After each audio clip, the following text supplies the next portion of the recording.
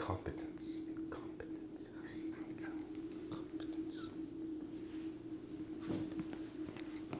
Hey, Nick. Dan, what's up? Dan, I can't figure this out. How is this going to help me with incompetence? What did you just say?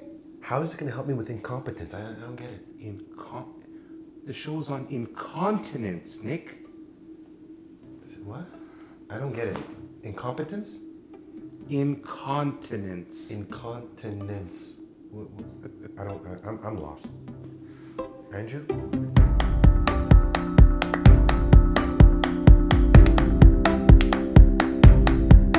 Hey guys, Nick Drossos. Dr. Andrew Steinberg. And welcome to another episode of Have the balls to talk about it. So we got our guest Dan. Yes, Dr. Danny's back in the house. Yes. So what are we going to be talking about today, Dan? Something that affects a lot of men and women, which is urinary incontinence or leakage, peeing in the pants. Okay. Involuntary loss of urine when either men or women are doing some sort of stress maneuver, standing up, running, walking, trampoline, sneezing. coughing, exactly. Or sometimes people also have urge leakage, which is have a strong urge to go to the bathroom. They can't make it to the bathroom in time, so they leak while going to the bathroom. So those are the two types of leakage. I'm going to talk about, again, more of the advanced, when people have failed conservative medical options. What are the surgical options that we can offer to patients? Yeah, like everything, like with erectile dysfunction or whatever, we always start a more conservative lifestyle changes. Drink less fluids, less caffeine, less alcohol. We send to pelvic physiotherapists who can help strengthen the muscles. There are medications that we can use. There are certain techniques that we can use. But in the end, some people fail more conservative management and need to go on to further management. And thank God we have Dr. Danny to help us with those. So what do you do with them? How do we break it down? I think we should break it down in terms of a woman or a man. Okay. I think that's the best thing, and we can talk about each one. But the most common surgical treatment for stress incontinence in a woman is a mid-urethral sling. Okay. What does that mean? Is with age, weight, loss of hormones, kids, the urethra. You can imagine that the bladder is my wrist, the urethra is my finger, and healthy young women have that support around the urethra so that when the urethra moves, when they cough, dance, sneeze, the urethra is pressed and compressed and don't leak. But if there's lack of support around the urethra, well, when the urethra moves, everything moves, so that valve that was there before doesn't exist, and that's why people are leaking. The most common surgical option for patients, female patients with stress incontinence, is having a mid-urethral sling, which is a mesh that supports around the urethra in a tension-free, so there's no tension around the urethra, and there is a scar tissue that's formed, and what it does is it creates that hammock, that support that was lacking before, so that when people cough, sneeze, or dance, there's that urethral support, there's that valve that's recreated, and people don't leak. And you know what the most common complication is? What? We should have done this 5 years ago. Wow. That's what the large majority of female patients say. This has changed my life. I can go do aerobics now. I can go and jump on the trampoline at ISO with my kids and not have to change my pads or diapers, because that's sometimes how bad it is, right? People have to wear protection so they don't leak on their jeans or pants or anything. Is it the same thing for men?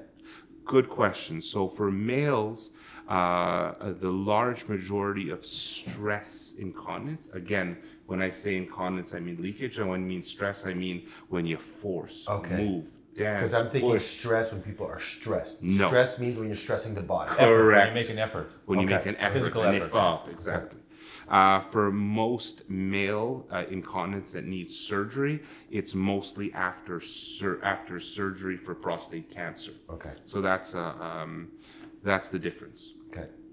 And there's many other different types of options as well. So if we're staying with regards to women, a mid-urethral sling, and I'll show you an example, okay? So it's a 15 to 20 minute procedure where a woman is put under either regional anesthesia or spinal anesthesia. They come in the morning of, they leave the same day. And it's you could feel it, it's mesh, and it stays in the body for the rest of somebody's life. So what kind of material is that? It's polypropylene mesh. Women have to be done having kids, so it's you have to ask. It's a irreversible thing, and if a woman's going to have vaginal delivery, even a cesarean, they'll pretty much ruin the procedure, and they'll probably be incontinent or leak afterwards. But it's a 15-minute procedure. It's a small incision in the upper vagina, which is houses where the urethra is, and the sling is kind of located like this. You can imagine that the urethra is my finger, and it kind of just hugs but doesn't put any pressure on it. Women can't lift anything very, very heavy for about 4 weeks, so we make sure that the mesh heals into the right space, and then they have a gain of their continence back. And Dan, I know there's been a lot, especially in the States, with the FDA and meshes, vaginal meshes for different things, and they were recalled and stopping of sales and class action and lawsuits. How does that relate to this kind of mesh and in this kind of procedure? Good question. So number one, it's exactly the same mesh that's used in these class action lawsuits. The only difference is the class action lawsuits in the States and worldwide now are mostly for prolapse, which is a type of problem that women have that are not related to incontinence. So it's pelvic organ prolapse. Now we are seeing that there are some class action lawsuits with regards to this type of mesh for women with incontinence.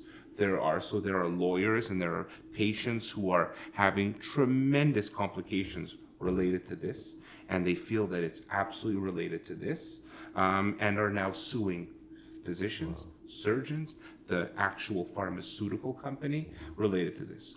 What's the urologist's position on this? The Quebec Urological Association, Canadian Urological Association, the American Urological Association, Urogynecology, all these big bodies are saying that you have to counsel people appropriately. Okay. So there's nothing that has a 0% complication rate. Complications can be catastrophic. So you can't say that it's going to be rainbows and unicorns afterwards. It's surgery, and you know what I remember that I was at the Mayo Clinic. I was always taught the only minor surgery is surgery done on somebody else, right? Mm-hmm. So there's no such thing as minor surgery, and there's always complications that are related. So there are a very small minority of patients that are extremely unhappy, that are miserable related to this. But we can say to patients that the large majority of people who undergo a mid-urethral sling, that's what it's called, this mesh for leakage, are incredibly happy. I'm assuming for men it's completely something different, right? Yeah, we can talk about that. So the surgeries that we can do is the same kind of way that it's mesh. Oh, wow. Hugging the urethra. The way that we do it, the indications are a little bit different. Now, this is for men as well, right? These are the slings that are available for men. Okay, where this is people who have what we call mild to moderate stress incontinence. So what does that mean? That's a guy who has to wear less than 5 pads per day. So there's the pads that you put under inside your underwear for the leakage. So it sounds mild, but imagine having to change a wet pad 5 times a day. So it's relative when we use mild and moderate. When you say you pee, you talk about drops or literally. Good question. That's the severity. Some people have to really force hard and have a couple of drops. That's what we would call mild. Some people just getting up from the chair would just completely empty their bladder. So their life is... I mean, it's a huge impact. Wow. These people who, cleanliness is a factor, but they're always smelling of urine, right? Despite number of showers that they take per day, because they're just leaking. Urine is also very damaging to the skin. It can cause chafing and redness and irritation, and it can be very uncomfortable, especially for women internally, vaginally. Some people have serious skin issues, Sure. in the vulva, and for men around the penis, the head of the penis, the foreskin. So a little bit, like if you see a little bit of pee on your underwear after you go to the bathroom, people shouldn't be panicking over that, right? Right. You don't need a sling for that. Because it happens often. You hear men talk Yeah. about it, or you know. Right. and I think it's- what you're talking about is more dribbling, right? Yeah. The post void Yeah. after you pee, the couple of drops that are left. Yeah. Yeah. That's a different story. So that's Here not we're talking- something somebody would go see a doctor for. You should if it's Okay, you know, well, yeah. everything is about quality of life, and if it Good bothers point. you. Good point. Quality. If of it life. bothers you to the point where you're saying, "Holy crap, man, my underwear is starting to get wet," then you go see somebody about it, right? If it's a couple of drops once every week, once every month, and it doesn't bother you, then it doesn't bother you, right? I think that's interesting too. When we talk about all the episodes in the show, it's about quality of life. Some people won't care about, when we talk about erectile dysfunction, some guy might be like, "Yeah, that's the way it is. I don't care." Well, the I ones think who's- hopefully this is going to change. I think it's changing a little bit already, or a lot in some places, that medicine is focused on treating sick people and not treating patients that are unwell, either mentally or for whatever the reason may be. Those patients are really pushed aside, and especially in our society, in our province, where every cent of healthcare dollars is counted and allocated to cancer or whatnot. It ignores some of the daily illnesses that really have a major impact, not only major, but financially. I mean, incontinence alone, I've seen the statistics a while ago about how much is spent a year in terms of pads, urinary incontinence pads, and the number was astronomical. You couldn't believe it. Hundreds of millions of dollars a year in the United States spent on people who are incontinent just to protect their underwear. And once that operation is done, it works immediately, or? So it's an incision in between the scrotum and the anus normally. Okay. So the perineum, it's called. Okay. So patients are put into a gynecological position, or like women giving birth type of thing, where the legs are up in the air. Even the guy, same thing. Yeah, Right? exactly. That's Yeah, how this we is the guy operate. he's talking about. Okay. Exactly. So there's an incision in the perineum, and these meshes or slings are put where they hug the urethra. So, for example, this is a mesh that again hugs the urethra to get that support that might be lost after surgery or anything. This is a little bit more advanced. This is called the Atoms sling, and you can feel it that there's a cushion here. And how it works is, again, it hugs the urethra. Okay, so it causes that pressure to get, to reestablish that valve or the continence mechanism. And if sometimes the people are leaking afterwards, so it's not enough as effective as they want, well, there's a small little cylinder that's put inside the scrotum. Again, you don't see anything. And via this port, you can take a syringe, clean the scrotum, do a small little needle poke here, fill this up a little bit more. It goes through the skin into that little diaphragm, into that reservoir. And and there's more liquid that goes here, so people are more and more continent. Explain. You take a needle. So you don't see anything. Okay. You'll feel this small port that's just superficially Where? located In my testicles? in your scrotum. Yes. Okay. And you're going to take a small needle. Okay. Wait, what's a small needle? You're going to take a syringe filled with sterile saline, and you're going to fill up the balloon a little bit more. Okay. It's done in the office. Takes about 30 seconds. It's uncomfortable, not painful. Once you get over that it's in the balls, you can take care Out of of it. the balls to. So this is again an adjustable thing. So we adjust it depending on how people are doing after surgery. Okay. So again, this is for mild to moderate leakage. Okay. When you're talking about people who are in diapers, you're talking about diapers, adult diapers. Which basically means once he can't hold his pee at all. Yeah, you're talking about people who are over 5 pads per day. Okay. Or have to wear diapers plus pads plus towels. I mean, a tremendous amount of leakage. You're talking about an artificial urinary sphincter, Okay. an AUS. That's what it is. 3 parts. like the penile prosthesis that we were talking about the last episode. And what it is the cuff is around the urethra, again through an incision in the perineum, in between the scrotum and the anus.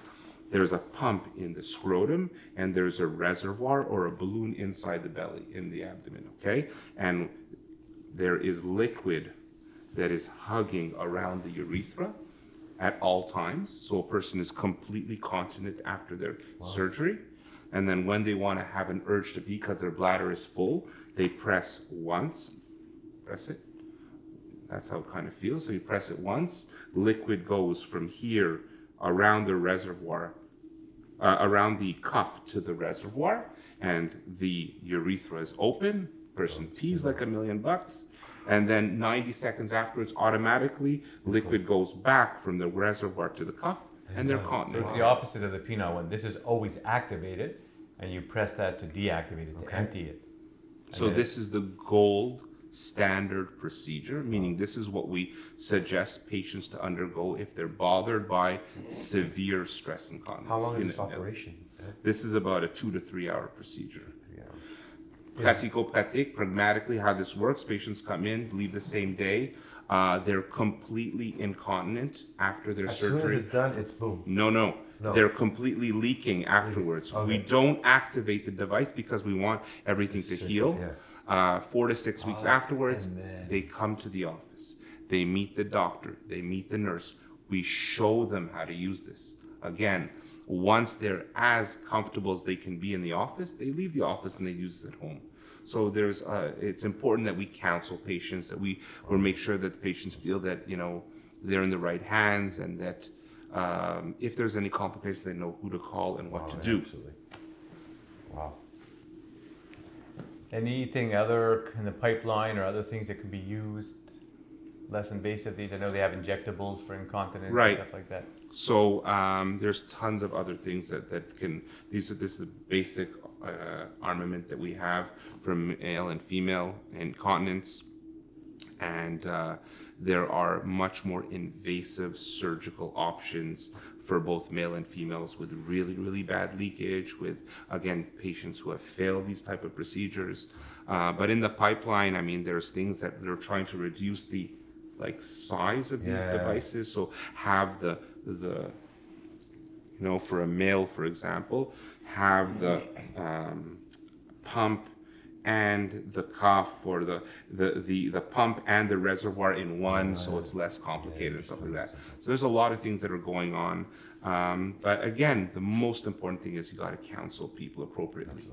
There's no minor surgery. This is still significant surgery. This is a foreign body in your body, which is can complicate, can get infected. The internal structures can be hurt. This is a device, right? So this has a half-life, meaning at a certain point you might have to revise or change these things. How long is this good for? For an artificial urinary sphincter, it's about 7 to 10 years. So every 7 to 10 years they got to come back and they got to come back to change it, and it's a surgery each time. Sometimes people can go 15 years, My experience is that it's very much the opposite, where you're seeing a healthy guy at 70 who has a surgery, or 65, and then boom, they have a stroke, or they get diagnosed with Alzheimer's 10 years afterwards. And then again, it may seem simple, you pump and then you pee and then it's go, but sometimes people who lose their ability, right? Their cognition, their ability to understand, their manual dexterity. I'm having also the opposite, of where sometimes this device is lasting, but the patients are getting older and older and can't necessarily tolerate it. So sometimes you either have to deactivate the device or you have to remove it for those type of situations too.